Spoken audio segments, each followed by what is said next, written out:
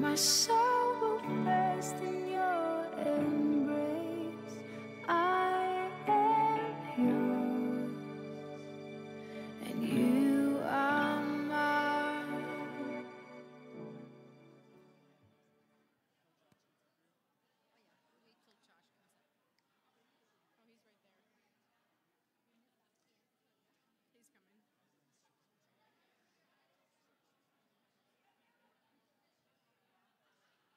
Hello, everybody. Welcome to the Grace Place. If I could get everyone to stand up, we're going to worship the Lord.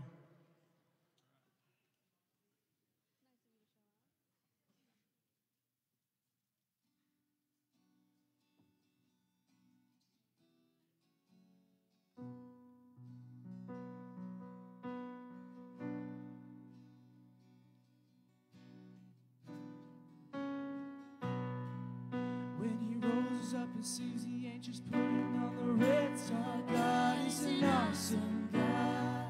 There's thunder in his footsteps and lightning in his fists. Our God is an awesome God. The Lord Lord wasn't joking when he kicked him out of Eden. It wasn't for no reason that he shed his blood. Turns very close, so you better be believing that our God is an awesome God. Our God is an awesome God. He reigns from heaven above with wisdom, power, and love. Our God is an awesome God. God is an awesome God. He reigns from heaven above with wisdom, power, and love. Our God is an awesome God. the sky was luminous in the Void of the night, our God is an awesome God. He spoke into the darkness and created the light. Our God is an awesome God. Judgment and wrath he poured out on Sodom. Mercy and grace he gave us at the cross. Hope that we have not too quickly forgotten that our God is an awesome God. our God. Our God is an awesome God. He reigns from heaven above with wisdom, power, and love. Our God is an awesome God. Our God. Our God is an awesome God. He reigns from heaven above with wisdom, power, and love. Our God is an awesome God. Our God is an awesome God. He reigns from heaven above with wisdom, power, and love. Our God is an awesome God. Our God Is an awesome God. He reigns from heaven above with wisdom, power, and love. Our God is an awesome God. Good morning, everybody. We are so glad that you woke up this morning and decided to join us here at the Grace Place. If you want to take a minute to say hi to the person next to you, the person behind you, somebody you don't know, now is the time.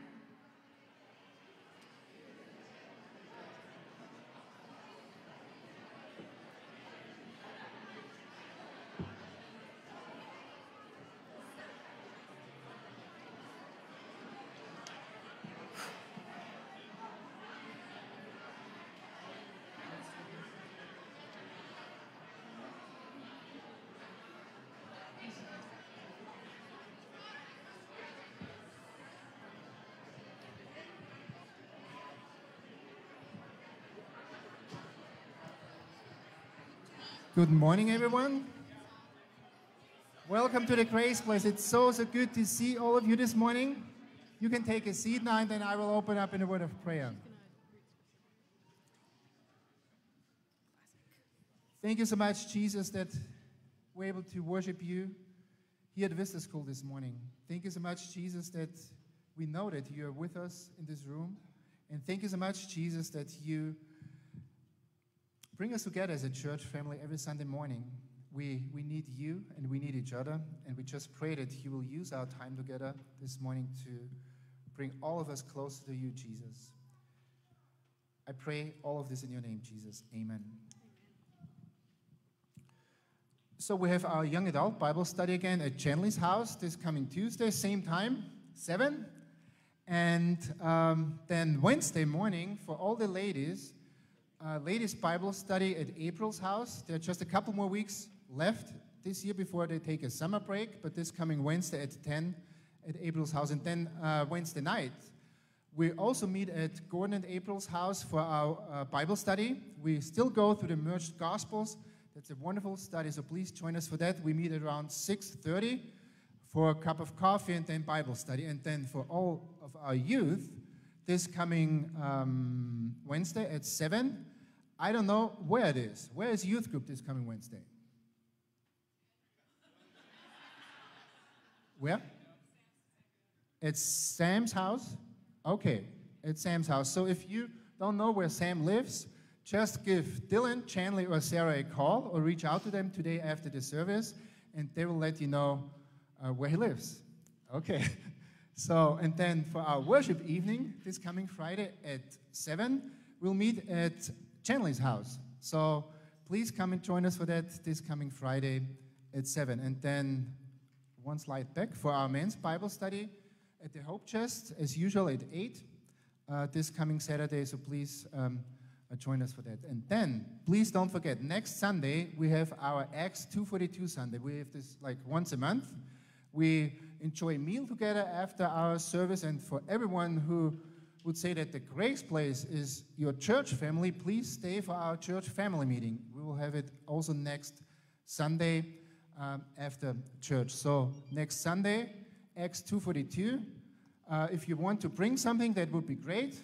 If you don't, that's great too. So please stay with us. We always have enough food.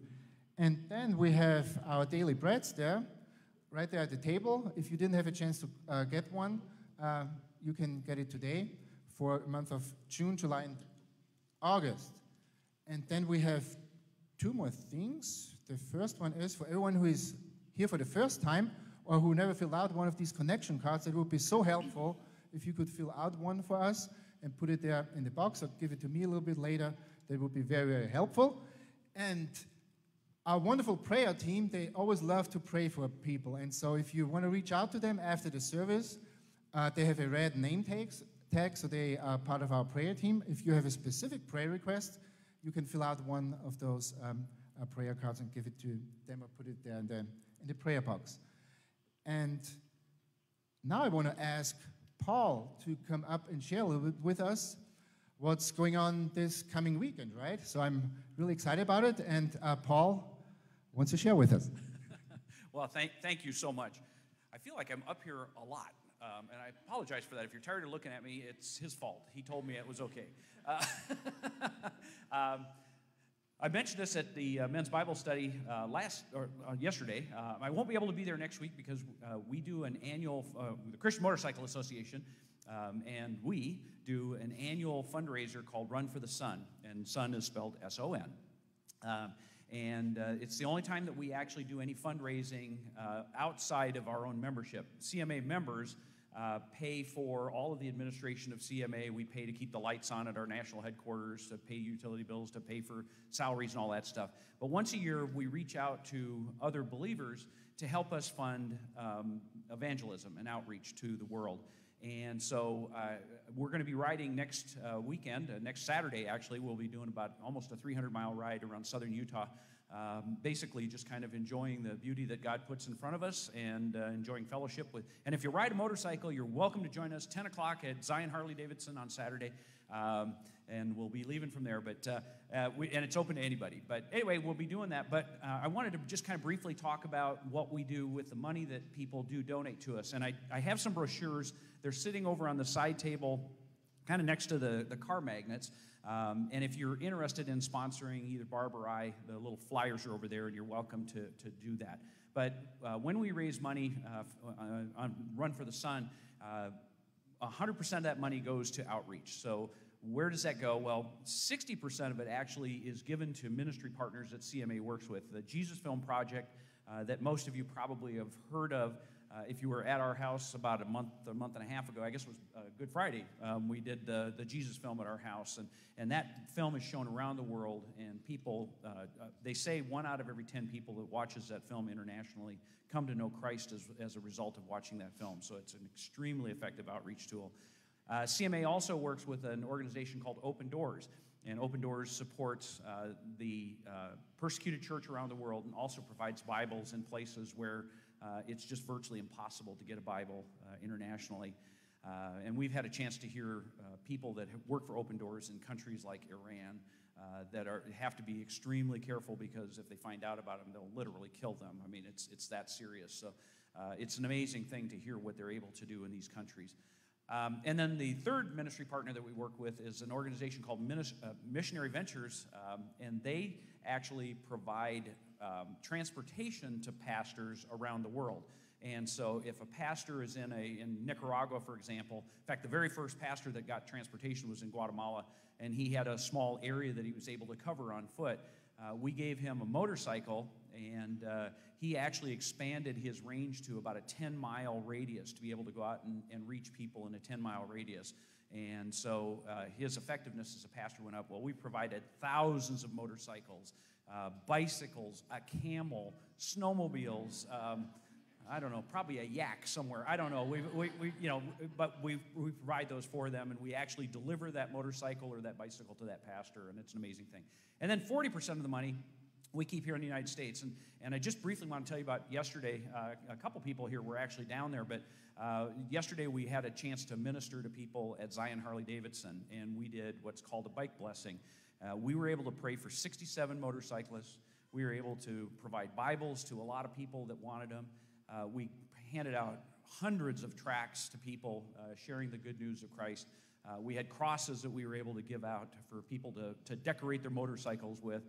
We were able to just do a lot of ministry. And Barb, angels. Barb hands out all kinds of angels. That's her ministry. So, and if you haven't seen one of Barb's angels, go find her and she'll show you one, or give you one, actually. They're an amazing ministry tool. But Barb really loves it when we're praying for a big old tough-looking biker wearing all kinds of leather and looks all grizzled and everything, and we start praying over him and asking God's blessing on him, and we open up our eyes at the end of the prayer and the tears running down their cheeks, and she loves that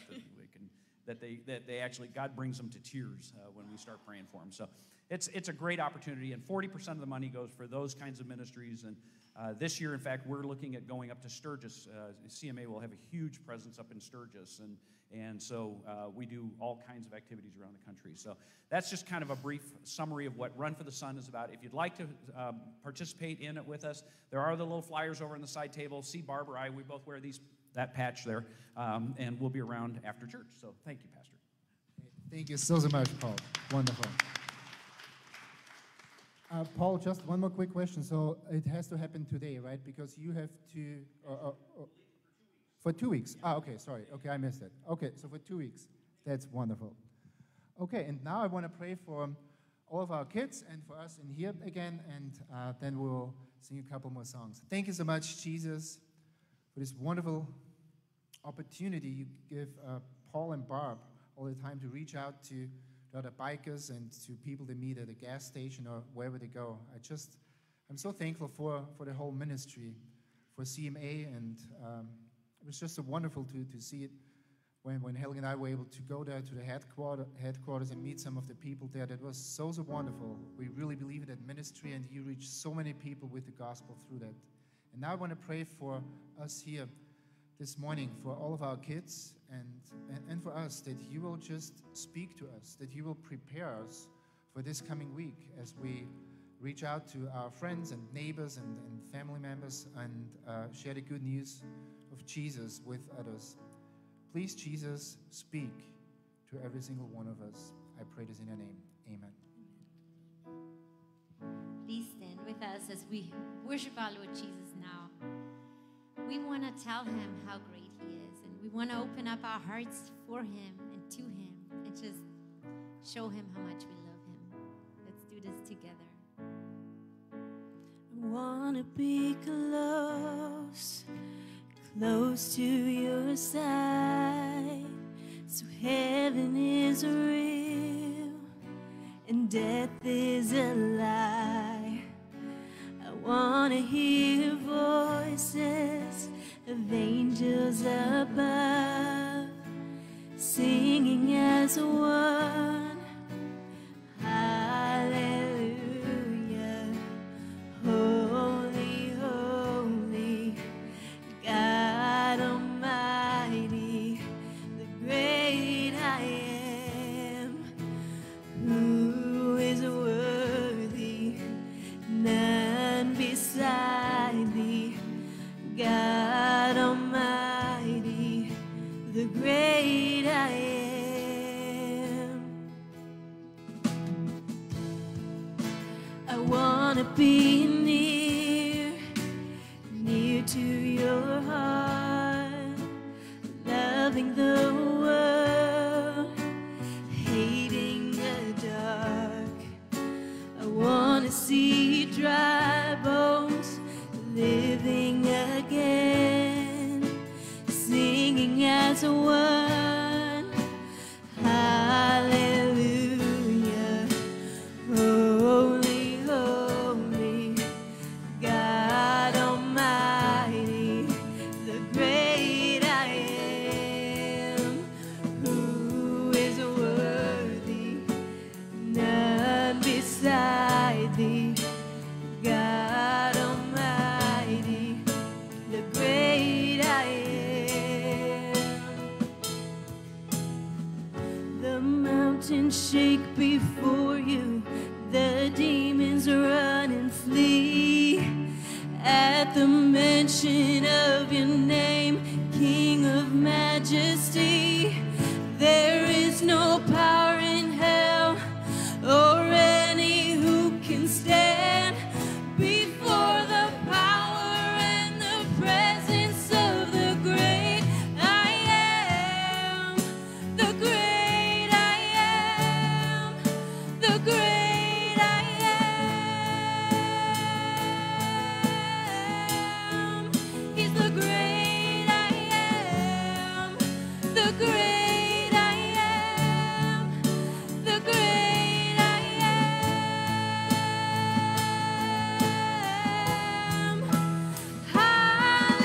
Hallelujah.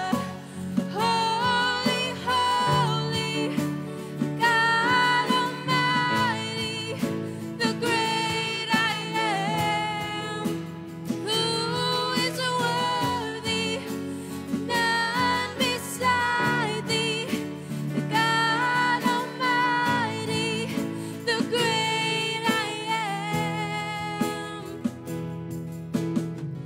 The mountains shake before you, the demons run and flee at the mention of your name, King of majesty. There is no power in hell or any who can stand before the power and the presence of the great I am, the great I am, the great I am, the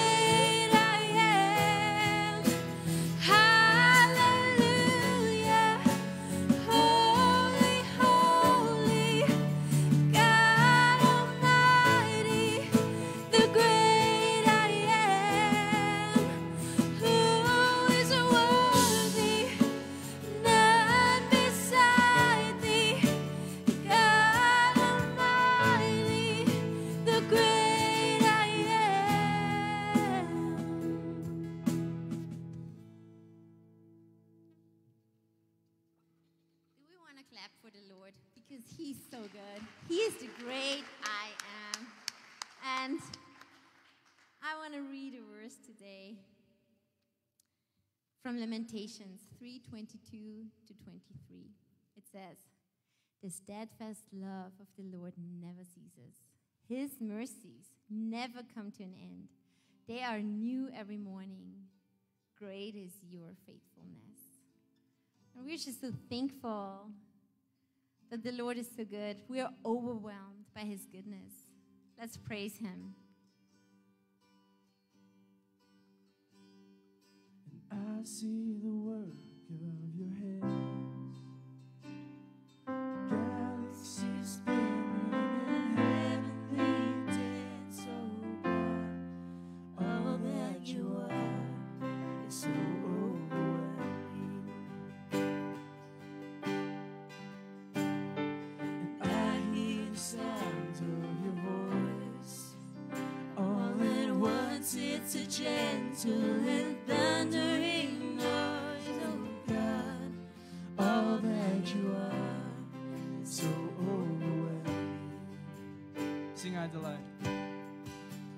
I delight myself in you, captivated by your beauty.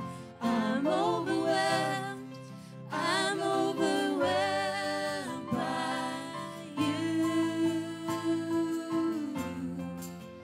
God, I run into your arms, unashamed because of mercy. I'm overwhelmed. I'm overwhelmed by you. I know the power of your cross, forgiven and free, forever you'll be my God. All that you've done is so overwhelming. I delight myself in you, in the glory of your presence. I'm overwhelmed. I'm overwhelmed by you. God, I run into your arms, unashamed because of mercy. I'm overwhelmed. I'm overwhelmed by you.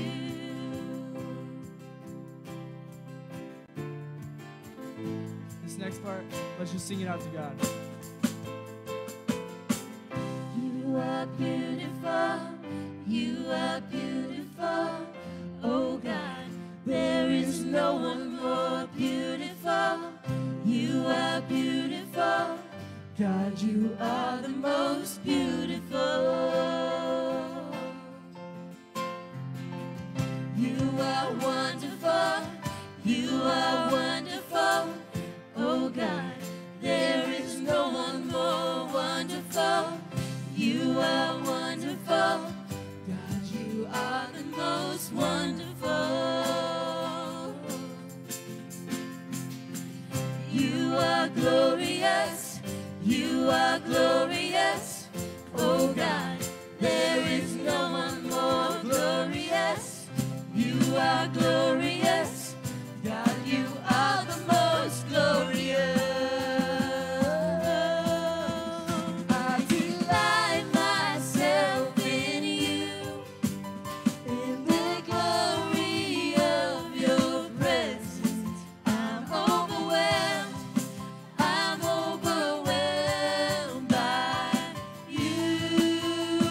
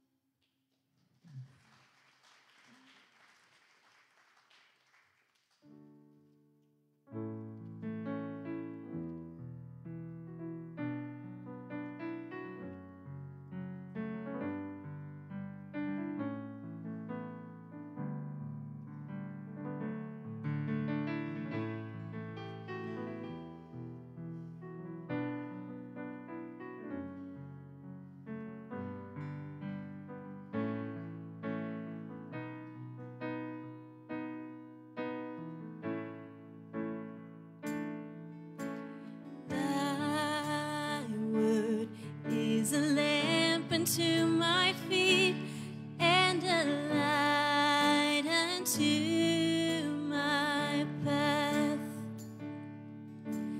Thy word is a lamp unto my feet and a light unto my path. When I feel afraid and I think I've lost my way, still you're there right beside me. Nothing I will fear as long as you are near. Please be near me to the end.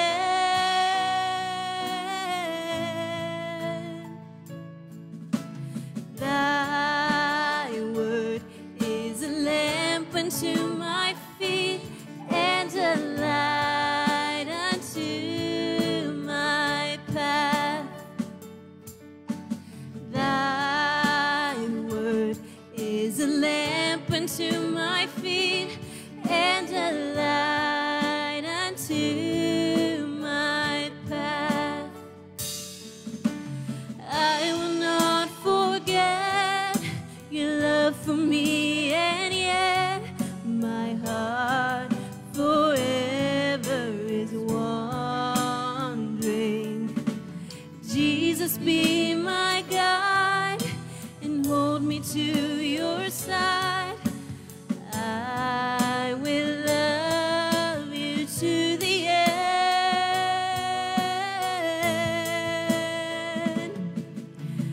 Thy word is a lamp unto my feet and a light unto my path. Thy word is a lamp unto my feet and a light unto my path. Thy word is a lamp unto my feet and a light unto my path. And a light unto my path. And a light unto my path. Dear Lord, we just thank you for this day, God, and just this opportunity that we can worship you, Lord, that we can even worship you, God, and that you're an intimate God, that you created the whole universe, but yet you still sent your Son to die for us, God, that you sent your Son to forgive us of our sins, God, so that we could be with you again, Lord. As Darren teaches today, God, I just pray that we could just trust your word, God, and that we could just rely on that, God, because your word is how you speak to us, Lord.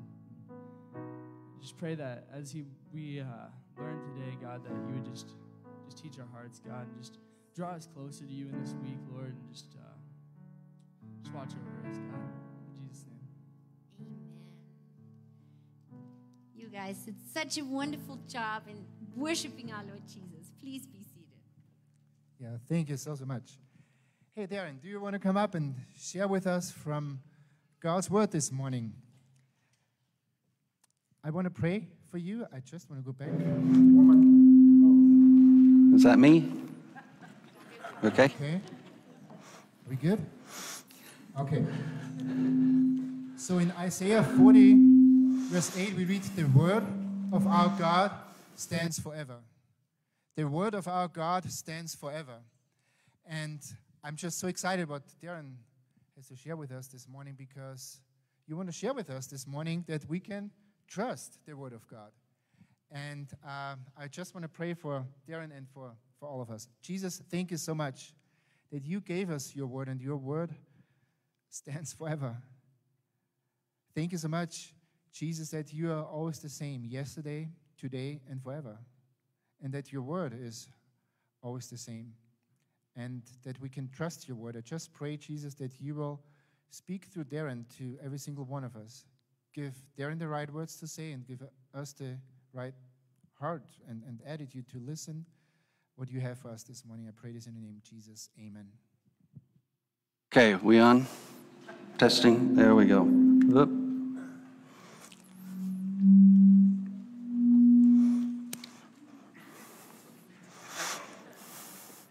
Okay, here we go. All right. Hey, Paul, is it okay if I show up at Zion Harley-Davidson on my moped? Absolutely. They won't laugh at me? If I can keep up, I'm welcome. All right. And I don't know about everyone else, but I'm looking forward to having your ugly mug up here a lot more. All right. As you can see, I just called him ugly. Now, do I really think he's ugly? No, I don't. I got to tell you, I have a weird, warped sense of humor. And sometimes, everyone who works with me will attest to this. I'm a tease, and my favorite way to insult the people, to love on the people that I like, is to insult them. I do that all the time, do I not? Okay, yes. I felt bad all week because last week I got up here and I said we had to suffer through Harold's sermons for the next 3 weeks. And Harold knows what I mean by that. It's my way of saying I love you, Harold. You know, he understands that. He didn't say anything about this to me or anything like that. This is just me. But he understands that, and people who know me understand that. But maybe those of you who don't know me personally might think, who's this guy to say suffer through? Who does he think he is? You know, and I'm sorry. I did not mean for it to come across like that. Nobody said anything to me about it. It's just I feel like the Holy Spirit, except my wife. She's the Holy Spirit for me, right? Right, guys? We know that. All right. Anyway, when I say suffering through Harold's service, I hope you understand that what I meant is we love Harold's sermons. And it's just my, amen. It's just my lazy, it's easy to be insulting. So it's like the Don Rickles thing, you know, it just comes natural. All right, moving on. Okay, we got some prizes to hand out, so I need my prize giver-outers to come on up. If you did your homework, I would ask you to raise your hand. We have a book. We talked about the Da Vinci Code and all those fake books that are out there. The last time I taught about this is a book called The Da Vinci Deception, okay? Great little book. So if you guys could hand these out to the adults that raised their hands, so please do raise your hand if you did the homework. There you go. Mark chapter 16 was the homework. Raise your hands. All right. And then for the kids, when you guys come back, we have a book called The Case for Christ for Kids. Okay? And to sweeten it up, we got a sucker with it too. All right? All righty. So we have been doing a series. Did you hand them all out? We need one more? Oh, here's one more. This is called the Da Vinci Myth, but it's the same idea. Whew, that one worked out. Here you go. Come get your... And any other kids who did their homework, raise your hand. And there's some little girl over there who did it. Olivia. All right. Okay, so the last time we did... Oh, and by the way, Harold, I think we're on the same page. You've got that verse, the word of our God stands forever. Look at my first slide. The grass withers, the flower fades, but the word of our God stands forever. We both had the same verse, too. I did not copy that, no. It was the Holy Spirit, Shelley, who told me to put that up there. No. The grass, so we're going to do it on the New Testament. We already did the whole Old Testament already. We are now well into the New Testament, looking at that it is a reliable document. We've looked the last 2 times on why we have the books that we have in the New Testament. Now we will look at, how do we know those books haven't been changed? we do have this verse that says, the grass withers, the flower fades, but the word of our God stands forever. Now, some people misunderstand that to say that the paper that those documents were written on stands forever. Okay? Not so. He doesn't promise that the paper of our God or the book of our God stands forever. He promises that the words on that paper would stand forever. So do we have any original autographs or the original documents that the New Testament was written on? The answer is no, we do not. That may be disappointing for you, but as we go through this, I think you will see that it's almost good that we don't. But as we think about that, don't be too disappointed that a document that was written on papyrus 2,000 years ago is not available to us today, okay? Nor do we have any original of any ancient writings. Plato, Aristotle, whoever your favorite writer from antiquity is, we do not have any of their original documents, okay? None of them, not a one. Nor do we have any originals of any other world religion's scriptures. They all disintegrate. They just fall apart, okay? They just do. And if you would remember the condition of the Dead Sea Scrolls when we did those back in the Old Testament? Here's a perfect situation for these scrolls to be preserved. Here they are sealed in clay jars in a cave in a very dry climate, perfect conditions to preserve a scroll. And yet, you see what they looked like. And when they rolled them apart, they just fell apart into fragments, and they put puzzles together and whatnot. But anyway, that's in the perfect situation, and yet they still fall apart. So we wouldn't expect them, a book that's written by Paul, that's being used over and over and over and over again to last for 2,000 years. You just wouldn't. Look at this. This is a Bible here that has been used over and over and over again. It's over 100 years old, this Bible is. But look, I mean, it's just falling apart. The cover's coming off of it. And it's just in very bad condition, and it's only a little over 100 years old. Scrolls that last for 2,000 years is a miracle. And that's what the Dead Sea Scrolls are, by the way, a miracle. All right, so as we move into this, just be aware of that, but it's okay. Now, I'm going to burst your bubble a couple times today, but hopefully we'll refill it up real quickly, okay? How many manuscripts do we have of the New Testament? I want to make some comparisons. Last week we talked about, or the last time, I keep saying week, and it means a month ago. Anytime I say week, that means a month. We talked about these other books that appeared, like the Gospel of Mary Magdalene and the Gospel of Judas and that kind of thing. And if you want to get the whole, if you weren't here, it's all online on Facebook, on our Facebook page. And I think, isn't it on our website now, or is it? The videos are on our website? They are, okay. And you can see why we dismiss these other books that came to light, because the Gospel of Judas was not written by Judas.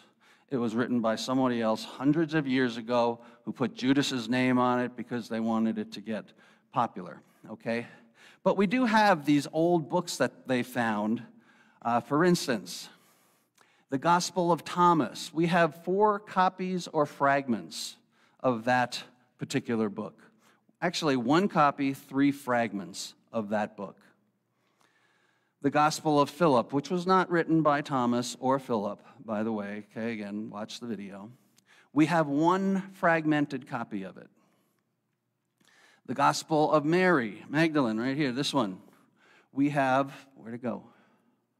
we have one fragmented copy of it. The Gospel of Peter, one fragmented copy of it. Okay, these are the books that we talked about 2 months ago now, because we did the Passover last time.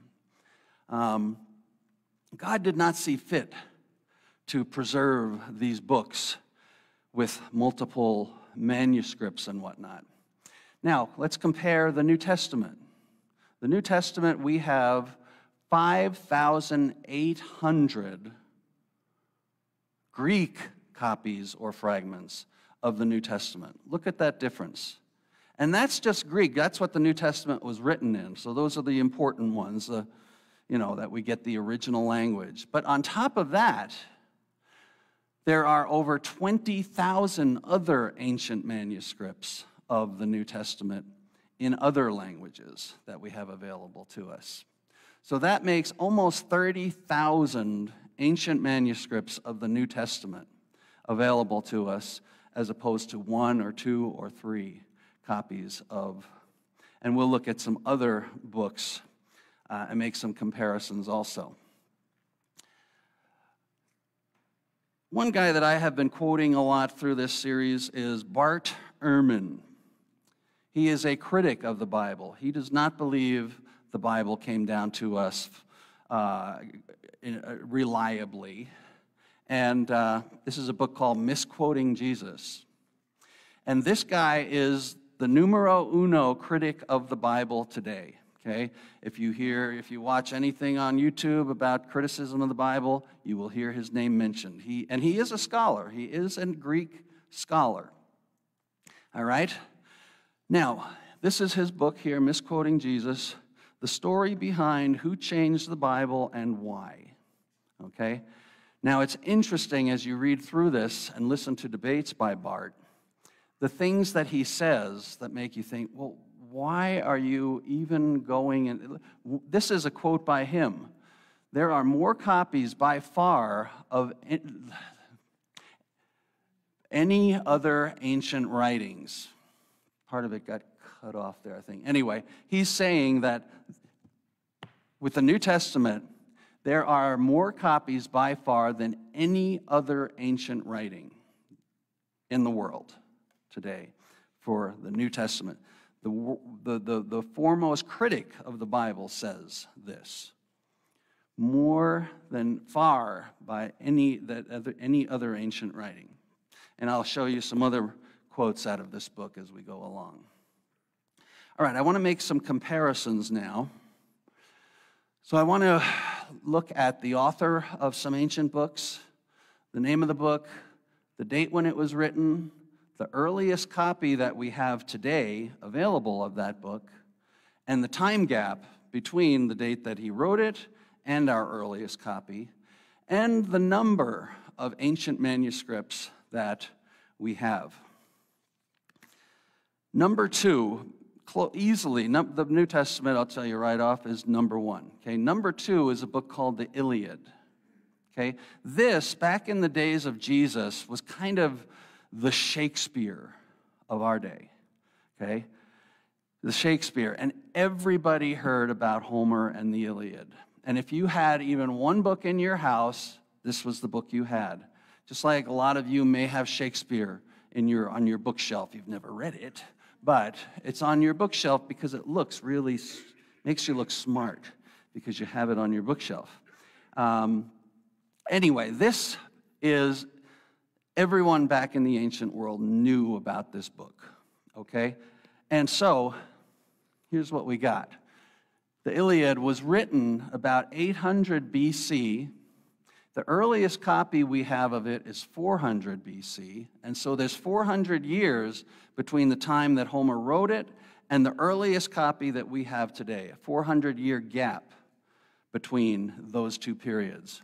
And there are about 1,000 ancient manuscripts that we have of Homer's Iliad, okay, which is a lot, a huge amount for any ancient writing. Okay, I have referred in the past to Herodotus, the histories of Herodotus. I've used him back when I was doing the Old Testament. He wrote 450 BC, but our earliest copy that we have is from 900 AD. That means that there is a 1,350-year gap between the time that Herodotus wrote this book and the earliest copy that we have today. That huge time span. What happened to this book over that time period? Nobody knows, because we only have 8 ancient copies of this book. Another one that I will be using is Pliny the Elder as we get into the history of Jesus himself. There are many witnesses outside of the Bible that talk about Jesus. He wrote about 400 BC. No, Pliny, okay, this is Plato, sorry. Plato, I don't have Plato up here. Plato, he wrote about 400 BC. Our earliest copy for him is 900 AD. 1,300 years, yet we hear Plato quoted all the time, right? And yeah, Plato said this, Plato said that, but there's a 1,300-year gap between the time that Plato wrote and the earliest copy that we have of his manuscript. Okay, Pliny the Elder, he wrote around 100 AD. Our earliest copy for him is 850 AD, 750 years gap between the two. And I've also mentioned Josephus. I've quoted him as we did earlier teachings, and I will be quoting from him again. But again, he wrote around 75 AD, and our earliest copy we have of this book is from 1150 AD. That's 1,075-year gap, if I did my math right. And we have about 120 ancient copies of Josephus, which is extraordinary for an ancient book. They say 120 copies, ancient copies we have of that. That's unprecedented aside from Homer's Iliad and the New Testament. The New Testament was written between 50 and 100 AD. Our earliest fragment of the New Testament is from 120 AD. That's a 20 to 25-year gap between the time that John, and it's a fragment of John, by the way, and John is believed to have written last in the 90s, 90 AD, yet we have a fragment of his book from 120 AD, 20 to 25-year gap between the time John wrote and our earliest fragment of his book. You see that difference? And look at the number again of copies, ancient copies, 5,800 copies, ancient manuscripts of the New Testament. The Bible stands alone, completely alone, in the number of copies that we have and the reliability of the transmission of the words in there and the time gap between when it was written and our earliest copies. I'm not talking about in the Middle East. I'm talking about in the world. There is no book in the world from the ancient times that we have more manuscripts of than the New Testament. This is another quote from Bart Ehrman. The New Testament is the earliest attested document in all of antiquity. Okay? That's our critic of the Bible saying this. Okay, let me burst your bubble for a minute. Okay? One of the things, now, you have to be careful in reading these books because he gives a lot of half-truths in here. I can't help but to believe that he's being a little deceptive when he gives us some of these things that I'm going to share with you now. Okay? One thing that he stands up here, he teaches at universities, and this is what he teaches, trying to disprove the Bible. That's his study, okay? And he stands in front of a crowd of kids like this and tells them there are Of those 5,800 manuscripts of the Greek New Testament, there are 400,000 variants within those 5,800 copies. A variant means differences, changes. Does that burst your bubble? And by the way, it's true. It is true. But I'm only giving you half the truth right now. We'll give you the other half in just a second, okay? He'll also say that there are more changes in those documents, those 5,000, than there are words in the New Testament. Does that burst your bubble? It's true, but it's only half the truth. Hang in there, okay? And this is the kind of thing he does. He gets up there and says these kind of things to a group of people like this who are just going boom, boom, knocking the sword out of their hand. And then they walk out of that university an atheist, which is what he intends. But when you watch a debate, and I've said this before, when you watch a debate between Bart Ehrman and another Christian scholar, Bart Ehrman says these same things that I just told you, okay? But the guy at the other podium now gives you the other half of the story, okay? And I'm sure Bart hates that, but he still likes to go boom, and get that sucker punch in, all right? It is true, of the 5,800 manuscripts that we have, there are somewhere around 400,000 differences in those manuscripts, okay? But this may seem like a staggering figure to the uninformed mind, but to those who study the issue, the numbers are not so devastating as it may initially appear. Indeed, a look at the hard evidence shows that the New Testament manuscripts are amazingly accurate and trustworthy. How can we say that with 400,000 variants? To begin, we must emphasize that out of these 400,000 variants, over 99% hold no significance whatsoever. Most of these variants simply involve a missing letter in a word. Some involve reversing the order of two words, such as Christ Jesus instead of Jesus Christ. Some may involve the absence of an insignificant word. 99% of these variants are just leaving a letter out of a word or spelling it differently, because as time goes by, languages change and changes like, again, these variants change nothing in our doctrine, okay? They're just minor little things that you and I reading it would just skip over. 99% of it, we would just skip over them and not miss one thing that the author was trying to tell us, okay?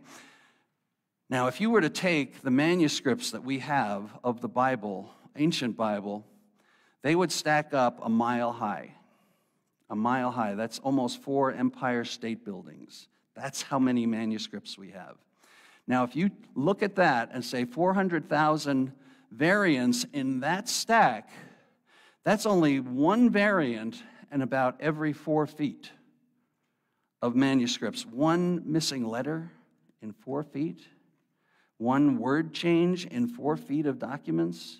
Do you see? When you get the other half of the story, all of a sudden those 400,000 variants become meaningless. And we'll do an exercise here to show you how meaningless it is. All right?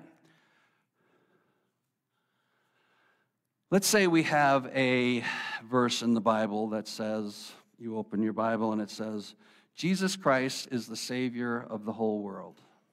Okay? And we have, let's say, 10 ancient manuscripts that have that verse on it. Okay? We've found different manuscripts, and not one of them reads the same. Not one of them. of these 10. Let's do this exercise. And this is exactly what we're talking about with these 400,000, all right? The first ancient manuscript says, Jesus Christ, comma, the Savior of the whole world. Our next manuscript says, Jesus Christ is the Savior of the whole world. Our third manuscript says, Jesus Christ is the Savior of the world. They left out the word whole. Number 4 says, Christ Jesus is the Savior of the whole world. They switched Jesus and Christ. Our next ancient manuscript says, Jesus Christ is the Savior of the whole world, but they spelt it, Savior the Old English style there. Okay? Our sixth manuscript leaves out the vowels in Jesus Christ because they used to do that a lot. Out of reverence for the name, they would do that. So Jesus, spelt out that way, is the Savior of the whole world. Our seventh manuscript says, Jesus Christ is the Savior of the whole world. Oh, look, they misspelled whole. They used the other whole instead of this whole. That's the kind of one I would do right there, seriously. Jesus Christ is Savior of the whole world. They left out the in between is and Savior. Our ninth manuscript says Jesus is the Savior of the whole world, so it doesn't say Jesus Christ, it says Jesus. Our 10th manuscript says Christ is the Savior of the whole world, and it leaves out Jesus. Okay? Now, a Bart Ehrman could say to you, without going through the details of it, he would get up here and he would say to you, that verse, we have more variants of that verse than there are words in the verse. Doesn't that sound devastating? Until you look at what those variants are. You see that? What do we know the author said here? Because we have 10 manuscripts of it, we know what the author said. The author said Jesus Christ is the Savior of the whole world. There's no question about that.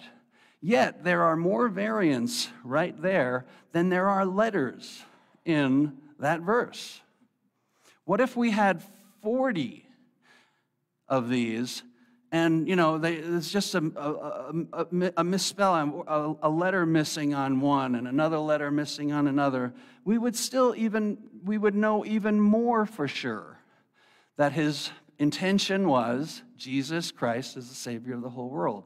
Bart Ehrman would get up here and say, there are more variants in those 40 ancient manuscripts than there are letters in this verse. That would sound devastating to an audience like this if you didn't know what he was talking about. There's no question of what the author was intending to say here, yet not one of them reads the same, and are you ready for this? Not one of them says, Jesus Christ is the Savior of the whole world. Not one of those says that completely, if you look at it. Yet, is there any question as to what the author wanted to say? It's completely, we know exactly what the author had to say. And all of those minor variants mean nothing in the transmission of what was trying to be said. Okay, now, I wouldn't be being fair and I wouldn't be being honest if I told you there are a couple of places in the New Testament where scholars are trying to figure out, was this in the original? 2 places where there are some major questions about, was this in the original copy? And one of them is your homework assignment, Mark chapter 16. If you read that, you may have seen in brackets that the last, 11 verses of Mark, it's questionable if those are in the original document of Mark. The ending of Mark. Your Bible may have a footnote that says something like this: the most reliable early manuscripts of the Gospel of Mark end at verse 8, yet there's about 20 verses in the chapter. The majority of manuscripts include the longer ending immediately after verse 8. So here's the problem.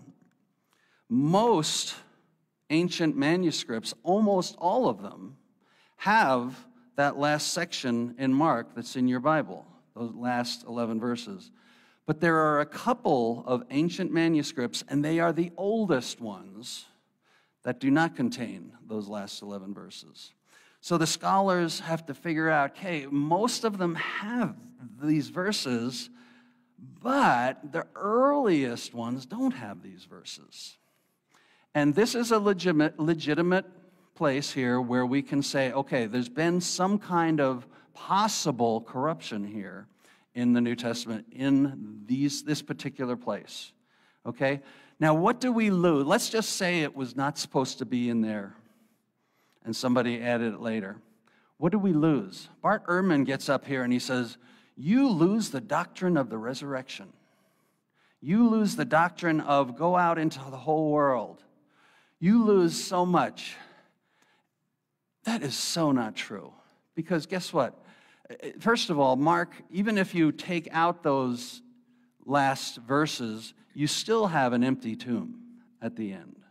All right? And even if those verses are not there that says go out into the world, does not Matthew and Luke and John say the same thing? Okay? Just because you lose it in one place doesn't mean it's erased from the Bible. He makes it acts like it's been erased from the Bible. It's no longer in your Bible, the resurrection. Totally untrue. Totally untrue. This one doesn't hurt so bad because there's stuff in, and it talks about handling snakes. And if you read it, if you get bit by a snake, poisonous snake, it won't hurt you. I don't mind losing that verse, to be honest with you. Snake handler churches ought to know that this is questionable as to whether it was in there. By the way, I personally tend to lean towards that it is in the original. And scholars from both sides make a great case for yes, it is, no, it's not. And I lean towards it is. But I will tell you, most scholars disagree with me on that. And I am not a scholar, please. Do not hear me saying that. Not at all. Okay, but this one doesn't hurt so bad. The next one hurts. Okay, because it's one of our favorite stories in the New Testament. Harold preached on it 6 months ago or so. And this one hurts because we don't know for sure that this particular story is in the original of the New Testaments. And it is John chapter 8, verses 1 through 11, the adulterous woman that is brought before Jesus. We caught this woman in the very act of adultery. What should we do with her?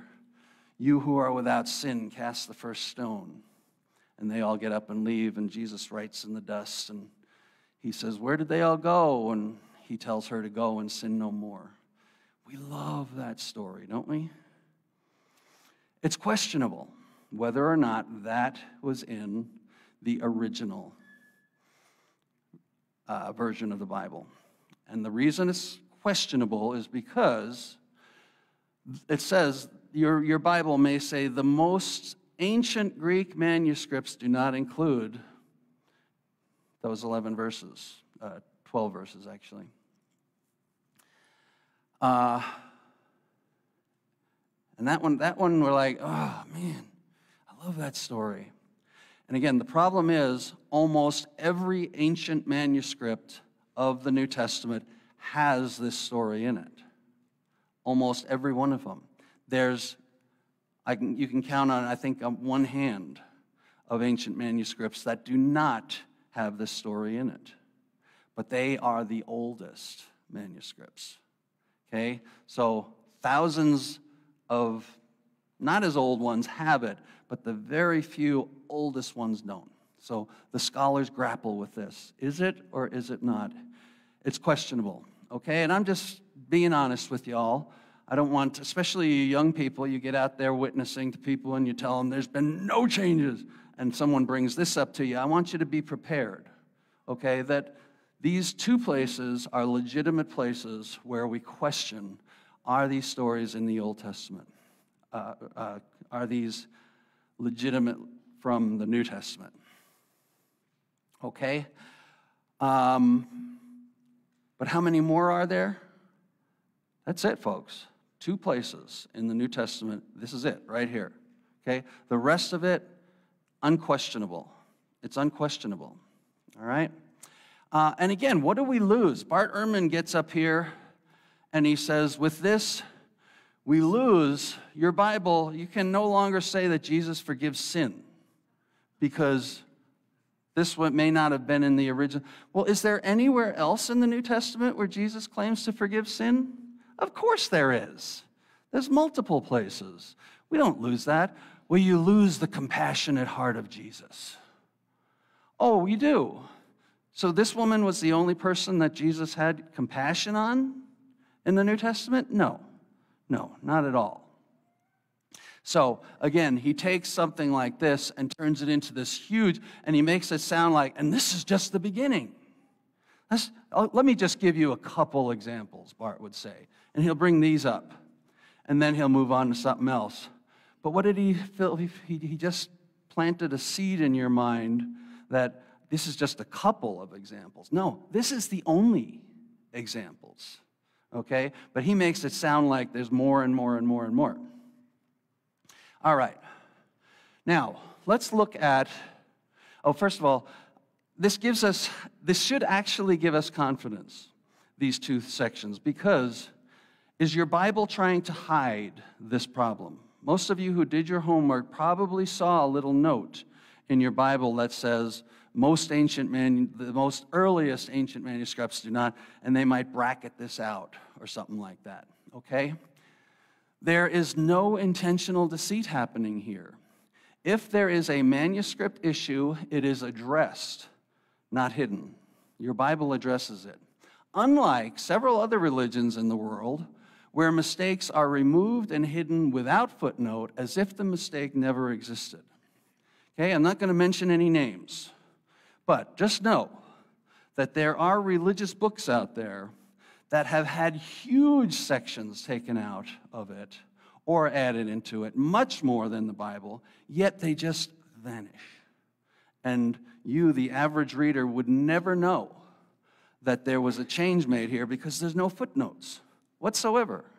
You'd have to do some deep, deep digging to find that there was a huge section taken out here.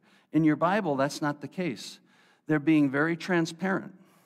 They're saying, hey, look, our Bible is virtually perfect, but there are some issues, and there's 2 of them, right?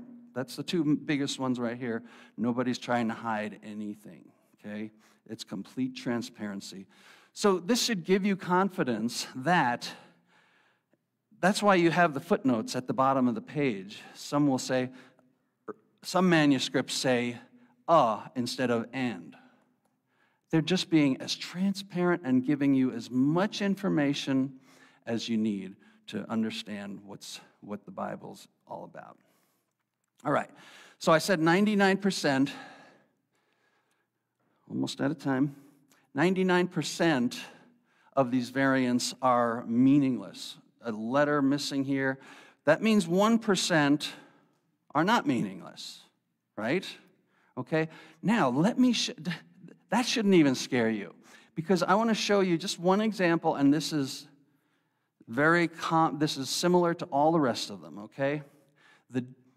The example of meaningful variance. Here is a meaningful, what the scholars consider a meaningful variant, okay?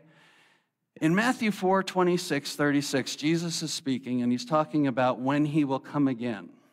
And he says, "But of that day and hour no one knows, not even the angels of heaven, but my Father only." That's from the New King James Version, which is from much younger translations, okay? About the King James and the New King James are translated from manuscripts that are about from 1000 AD, okay? But then along comes the New American Standard Bible, which is taken from much earlier translations, much older translations, and they say this: but about that day and hour, no one knows, not even the angels of heaven, nor the Son, but the Father alone. This is considered a meaningful variant right here, okay? Now, has it changed anything? Okay, it added 3 words here, nor the Son, but it hasn't changed the meaning of it. Look at the one that doesn't have that. It still is implied that Jesus doesn't know. He says, no one knows, not even the angels, but my Father only. Jesus is basically saying, my Father only knows when my return will be, and that's a whole I'm not going to get into the theology of that right now. But the variant there adds nor the Son. Well, that's implied in the other. There hasn't been any meaningful change. So what I'm saying is, of the 100 meaningful variants that are in the New Testament, they do not change any essential doctrines of the New Testament at all. Okay? They will switch. Instead of saying Jesus Christ, they'll say Christ Jesus. That's considered a meaningful variant. We don't know. We're not sure if it was originally Christ Jesus or Jesus Christ. And so they call it meaningful because 50% of the copies say Christ Jesus, 50% say Jesus Christ. But it doesn't mean anything. And that's what the meaningful variants are things that do not change the meaning of the doctrines one bit. Not one bit. I want you to be confident that even what they call meaningful variants do not change the doctrines of the New Testament one bit. All right? As a matter of fact, even in the New King James Version, you might say, well, it doesn't have nor the Son. But if you look at the parallel verse in Mark from the New King James Version, look what it says. But that day and hour no one knows, not even the angels in heaven, nor the Son, but the Father. Okay, so this one where they say, oh, it's not there in that ancient manuscript. Well, it is here. In the very same ancient manuscript, it is there. Okay? These variants mean nothing. Take confidence. When you are reading the Bible that's on your lap, you are reading what the authors intended you to read. Okay, let me give you a quote this is at the very back in the appendix of this book. Bart Ehrman was a student of Bruce Metzger. Bruce Metzger, as Bart will admit, is one of the greatest New Testament scholars in the world. And Bart Ehrman sat under Bruce Metzger in his university classes. And this is what Bart says at the back in the appendix of this book that he hopes nobody will read, okay? It's after the footnotes and whatnot. Here's what he says. Bruce Metzger is one of the greatest scholars of modern times. I have nothing but respect and admiration for him. And even though we may disagree on important religious questions, he is a firmly committed Christian, and I am not. We are in complete agreement on a number of very important historical and textual questions. So there he's giving us his respect for the man. Now watch this. If he and I were put in a room and asked to hammer out a consensus statement on what we think the original text of the New Testament probably looked like, there would be very few points of disagreement, maybe 1 or 2 dozen places out of many thousands. The position I argue for does not actually stand at odds with Professor Metzger's position, that the essential Christian beliefs are not affected by textual variants in the manuscript tradition of the New Testament. That's what Bart Ehrman, the biggest critic of the Bible, in his appendix in this book says, okay, now that I've tried to destroy the Bible for you, at the very end he says, oh, and by the way, no the textual variance in the manuscript tradition of the New Testament affects no Christian doctrines. Okay? Well, why'd you write the book then? Why? Ask yourself why. He's not a believer, and he wants you to not be a believer either, because that's lonely, and he wants the world to come onto his side. Okay? And so he goes through giving all of these half-truths that completely make the audience go, oh, like that. But then at the very end, he says, oh, by the way, everything that I just said was misleading because nothing's really been changed.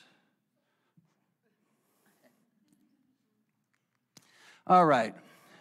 I'm out of time.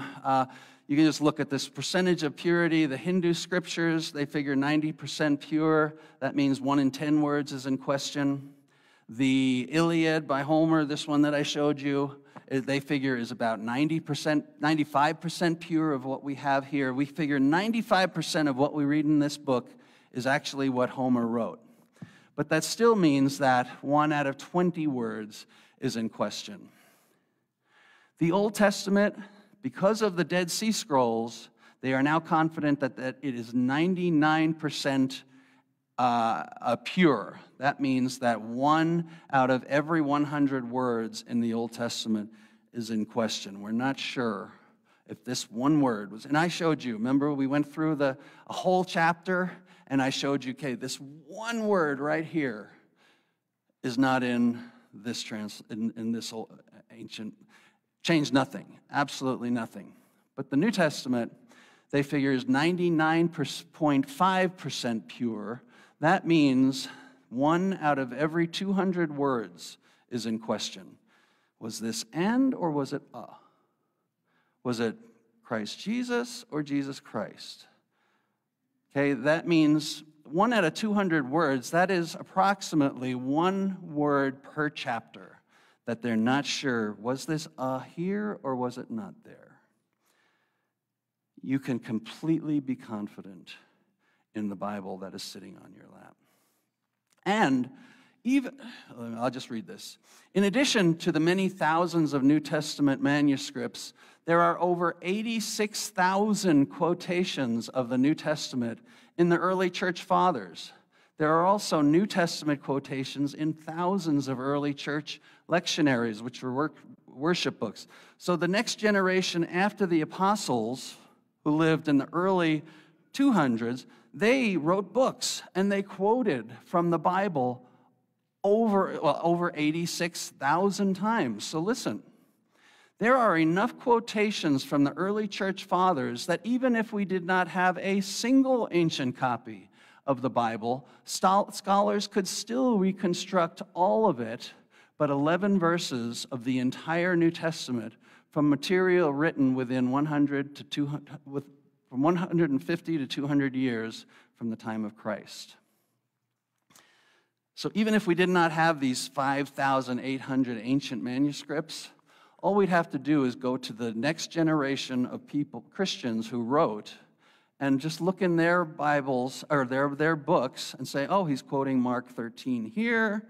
Okay, this guy's quoting Mark 14 here.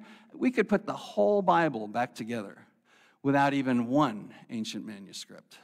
But we have 5,800 Greek, over almost 30,000 ancient manuscripts in all of the. All right, just real quick, the Science Minute, 1 Corinthians 15:41. There is one glory of the sun, another glory of the moon, another glory of the stars, and one star differs from another star that says in glory or magnitude. Okay? Back in the days of the Bible, they just thought those were specks in the sky. Maybe there was some canvas there or something like that, and there were holes poked in the canvas, and the light was coming through. They had no idea what stars were. And yet, somehow, Paul knows that there are different stars and there's different magnitudes of different stars. And today we know that absolutely. Okay, this big one here is not the sun. That's one of the biggest stars that we know about right there. Okay? And none of those are the sun. Actually, the sun is up in the top corner here. You might see a dot.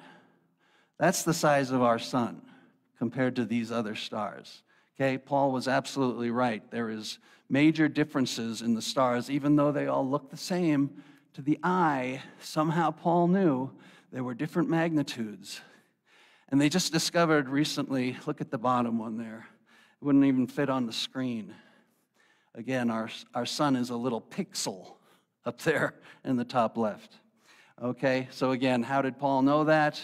I would suggest to you that God inspired him to know that. Okay, we can have our worship team come up. All of this stuff is very important.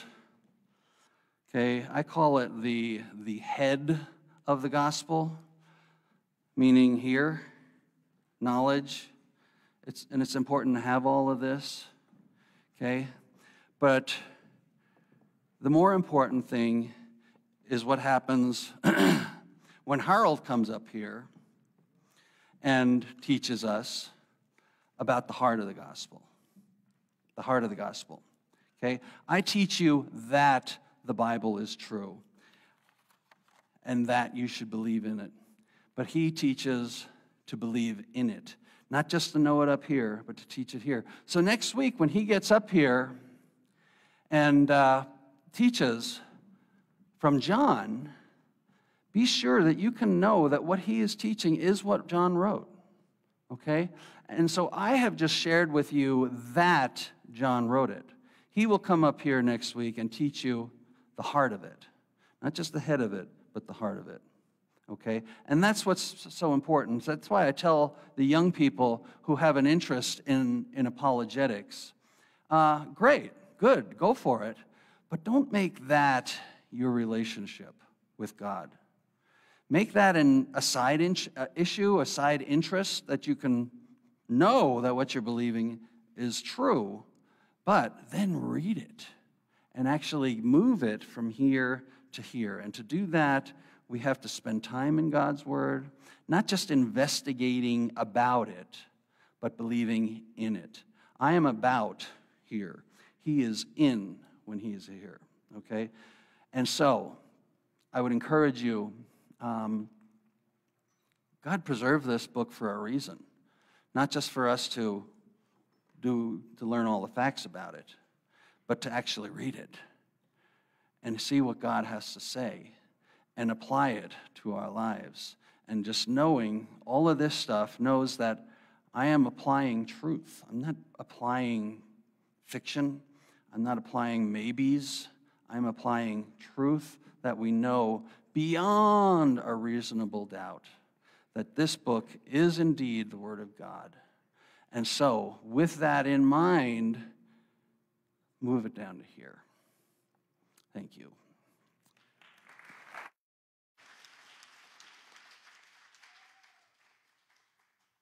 Please stand with us for our last song. Or actually, it's two, because there was a point in our life, right? We saw the light. We saw Jesus come into our heart, changing our life.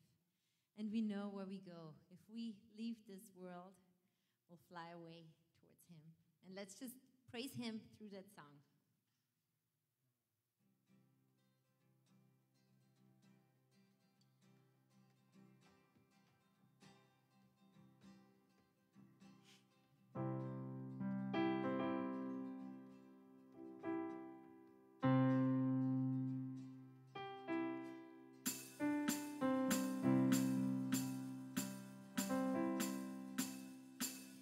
I wandered to aimless, I filled with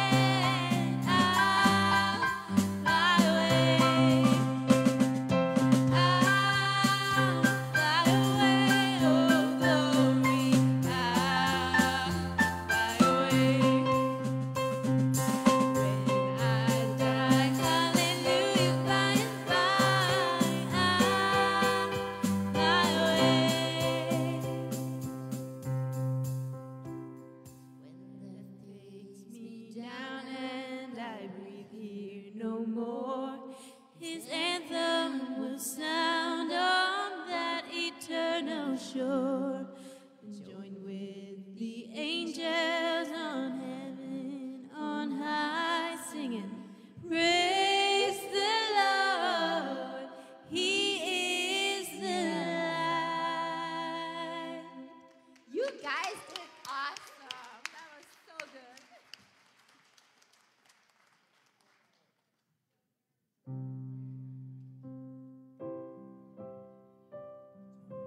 It is on. Hello? Okay. Thank you so much, Jesus, that you love us so much. And thank you so much, Jesus, that you are with us right now. Thank you so much that we learned this morning that we can fully trust your word, that your word is the truth. And I just pray that you will help us this coming week as we go through life, that we apply what we learn in your word, that we are able to share the good news with others. And I'm so thankful that we're able to sing together.